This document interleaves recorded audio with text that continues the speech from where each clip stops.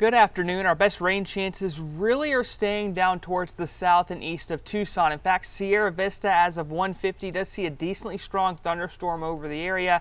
These are going to be largely stationary though with the way things are going. I just looped the last hour right there. You don't see a lot of movement, so if you do see rain develop, the biggest threat is going to be flash flooding today, kind of the same as what we had yesterday. And if you're waiting on better rain chances for Tucson, it looks like Sunday is going to be a day to watch, and same thing with most days next week.